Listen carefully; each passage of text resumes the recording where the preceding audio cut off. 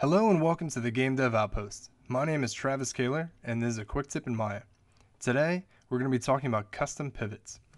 So in Maya, if you hold D on the keyboard or if you hit Insert on the keyboard, you'll go into Edit Pivot mode. And just the same, under Tool Settings, under Pivot, you'll see Edit Pivot. And if you click this, this is another way to get in and out of that mode.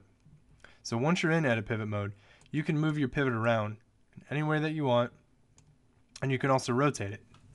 Now the next thing is you can hold X on the keyboard so you can grid snap it, or you can hold V on the keyboard and you can vert snap. I'm going to put this back for now.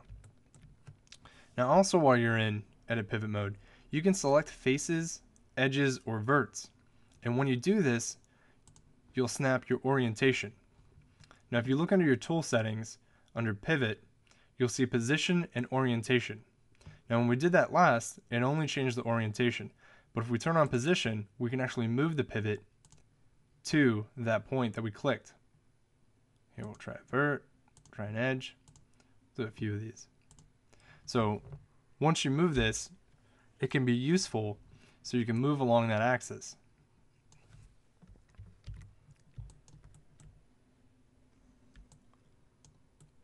Now another reason you might want to use this is when you're in vertex or edge or face mode. So I'll just demonstrate something real quick. So I'm going to grab these two faces, I'm going to extrude them, but I'm not going to move them.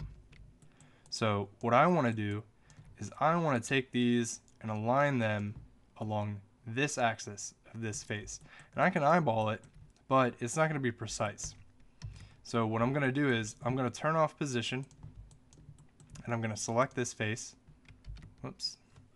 I'm going to go into Edit Pivot mode, and I'm going to select this face, and I'm going to go out of Edit Pivot mode, and now I can move these along that axis, and it's perfect. Now the last thing to note here is the axis orientation. You'll see it says Custom. So if you click this drop down, what we were in originally was Object. And if you go back to that, you'll see it's just Square.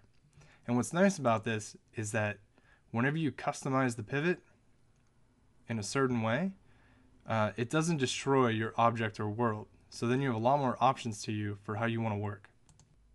So if you guys found this quick tip useful and you'd like to see more, like, comment, and subscribe.